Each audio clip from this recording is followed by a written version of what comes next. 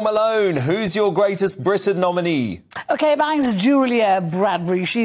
Everyone knows she's a breast cancer survivor. Did an amazing documentary a couple of weeks ago. She has championed a revolutionary new saliva test that could save the lives of thousands of women under 50 who can't get mammograms in hospitals because they're too young, and people who have a genetic predisposition to. She's saying if this test had been available to her, she might not have had to have a mastectomy, but this could be around to help thousands of other women. Good on her. Benjamin Butterworth, your nominee. Well, mine is Ainsley Harriott, because at the Chelsea Flower Show, his sister had a bit of a fall. She fell straight into the pond and was having a nightmare, and he had to rescue her. So it was, ready, steady, dive as he went in to get his sister out. And I just thought, what a lovely guy, and what a good thing to save his sister. Look at that. Look, there's the Mail Online's report of what went on, and it truly did look horrifying. So incredible scenes at the Chelsea Flower Show.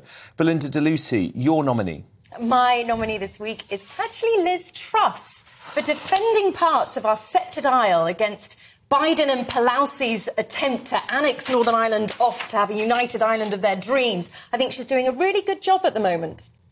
All good nominees today, but I'm going to have to go with Benjamin Butterworth because Ainsley Harriott, good on him. He saved his sister at the Chelsea Flower Show, and what could have been a tragedy turned into triumph for the TV chef.